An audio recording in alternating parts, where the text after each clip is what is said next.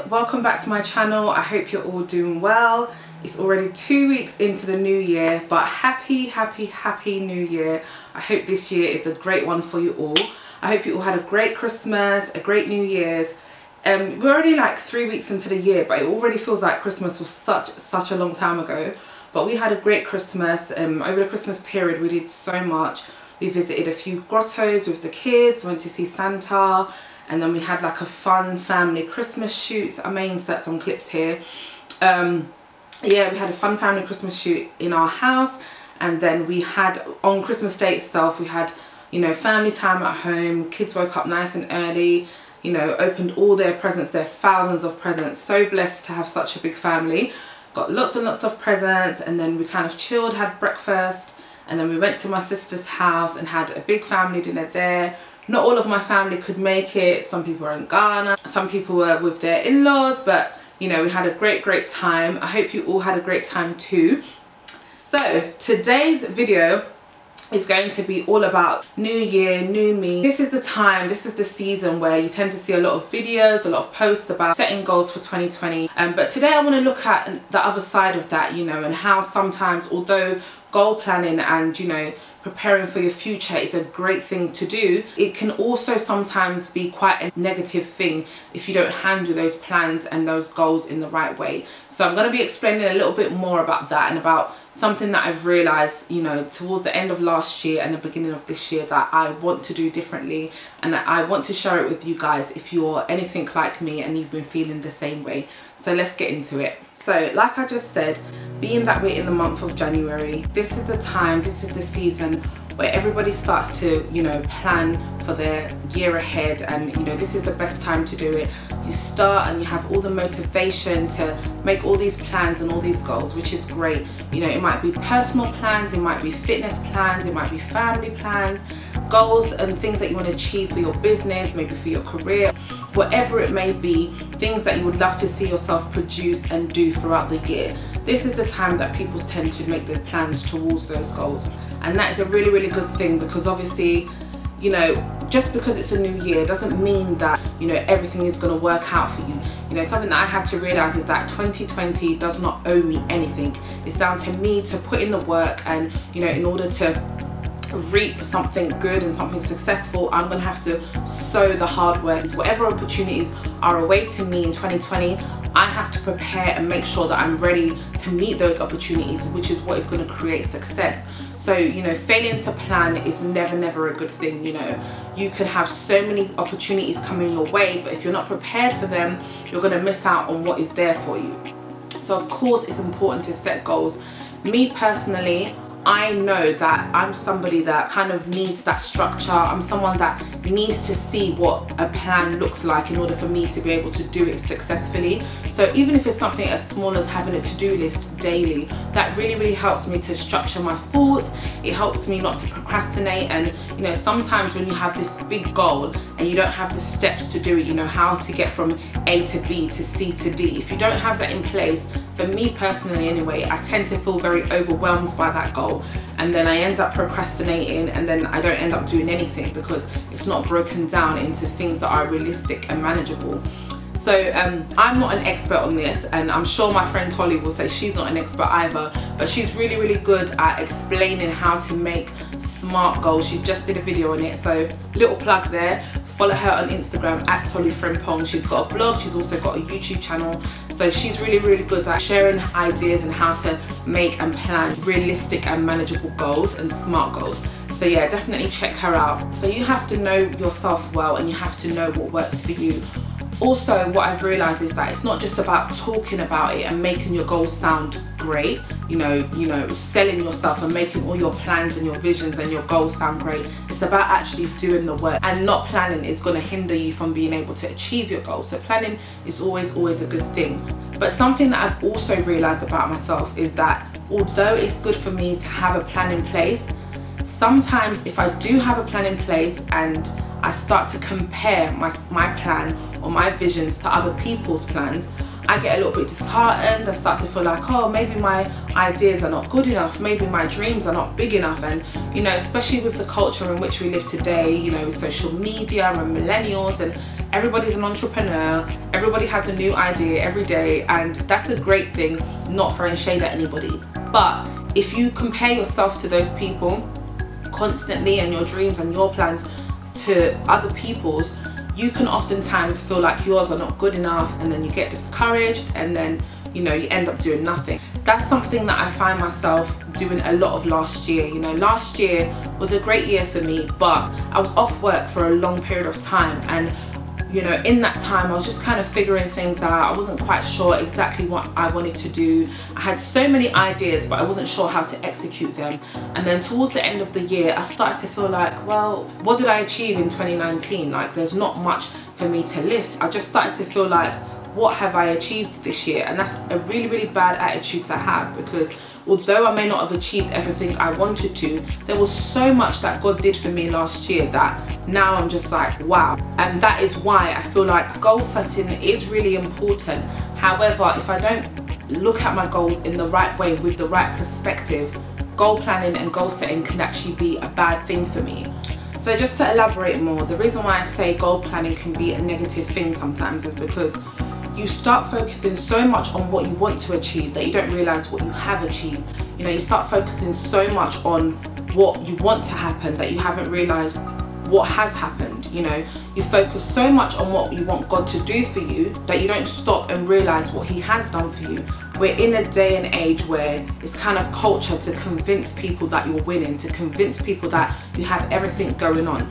And I just found myself in this place last year where it was like, I felt very stagnant. I felt like I didn't know what was the next move. I didn't know what I wanted to do. I had all these ideas, but I just felt a little bit lost, and I felt like I'm not sure exactly what I want the end of year to look like for me. I'm not sure what success will look like, and even if I am sure, I don't know how to get there. So it was kind of like this season of I don't know, this season of not being sure exactly what success looked like to me. I'm somebody that, you know, I like to be proactive, I like to have things in place. I'm somebody that really thrives off of being productive, and I feel really good about myself when I can pat myself on the back and say, well done, you set your mind to do this and you did it.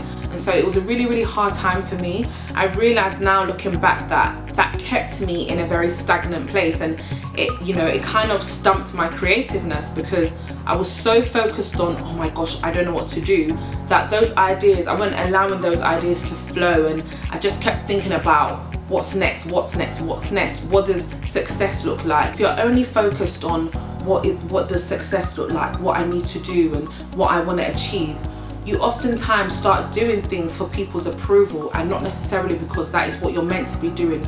It's not necessarily because that's your purpose or you're finding fulfillment in it. You're just doing it so that you can keep up with the Joneses, and you can, you know, look like you're busy and look like you're up to something. And so I got a little revelation about that, and this is what I found. Goal planning is not the be all and end all. You don't always have to have it figured out and know exactly what your next move is. It's okay not to know your next step. It's okay not to know everything and not have everything figured out, because even if you do have everything figured out, you don't have control over what happens next. You don't have control over what opportunities are coming your way. You know, take yourself for example. Sometimes there's things in your life that you're doing where all the ingredients are there for you to have success. You know, everything is falling into place, you have the right people around you, you've got a great idea, you're running with it, you know how to fulfill it, but for some reason it's just not happening. And that is not necessarily because you're not putting in the work. That might just be because it's not what you're supposed to be doing, and you're just so busy focusing on this success and achieving this dream that you're missing the purpose of what God is trying to teach you, and you forget what it is that you actually want out of this thing that you're trying to achieve. And sometimes it is the right thing, it is maybe something that God wants you to do, but you're so focused on what I need to do, that you're just running in your own strength, and you're getting drained, and you're not allowing room for God to actually move. And I'm going to be referring to God a lot throughout this video, because although I know not everybody is a believer, I am, and so that is how I naturally think. So I hope you're not bothered by it. But yeah, there's so many reasons why sometimes God keeps you in a certain season, that season of, I don't know, that season that just feels like you're stagnant.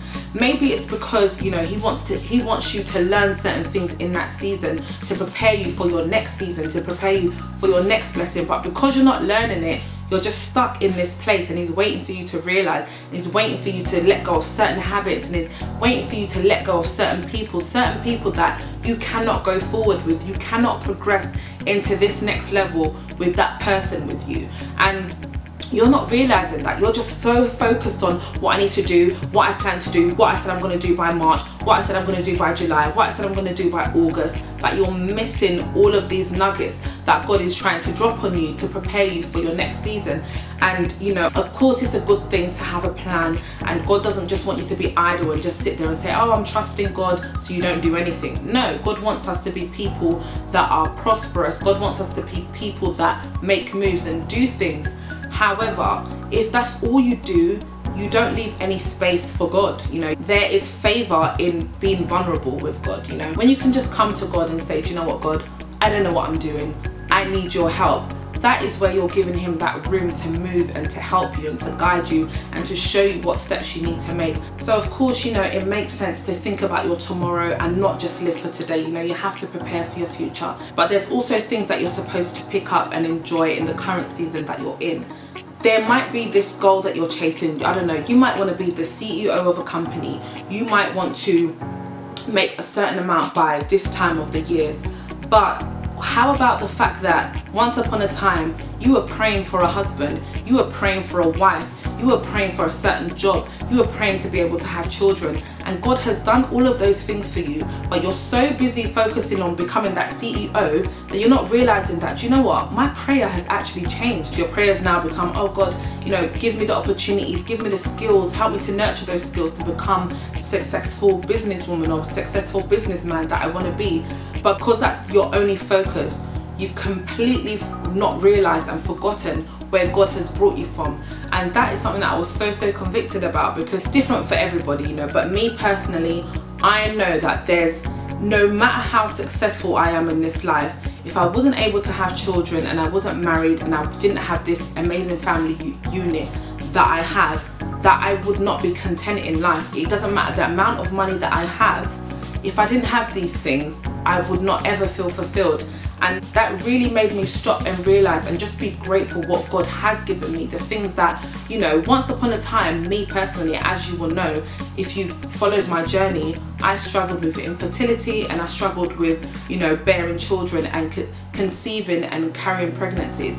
And I'm just like, that is no longer a struggle for me. That is no longer something that I have to contend for. And that's because God has brought me from that place and brought me to this place. And at that time, I couldn't even imagine being in my third pregnancy, you know. The talk at that time between me and Morgan is, are we ever going to be able to have children? And now it's, well, how many are we going to stop at? And it's just so crazy to me that, you know, once upon a time, the thing that I was praying for, God has completely turned it around for me. And now it's just like, it's not that I haven't been grateful, because of what I've been through, I know that every pregnancy is a blessing. But it's just, sometimes you can dismiss how big of a deal it is and how much God has actually answered and honoured your requests and your prayers and the desires of your heart, because you're so focused on, I want to achieve this and that. But there are some CEOs out there, there are some, you know, people that you would call successful in business or, you know, in their career, and they are longing for what you have. They are longing to have a husband that is committed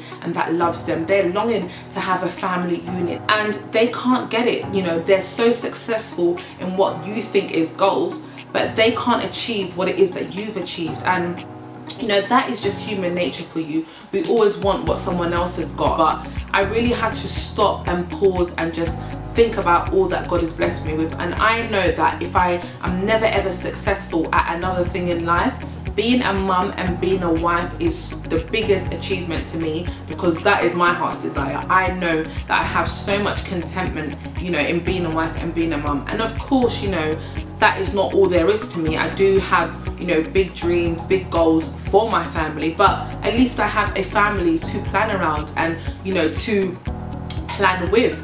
So yeah, I just really had to stop and just appreciate and be grateful for this season. And you know, I'm not saying that as women that is all we're limited to and that's the only thing that we should be aspiring to, but I think if you have achieved those things, that is great, and anything else that comes onto that is a bonus. So 3 little things that I think will help you if you want to find that balance that I'm going to try and do differently this year is to, of course, number 1, set goals to keep you on track, to keep you focused. Make plans and put things in place to achieve the goals that you want to achieve.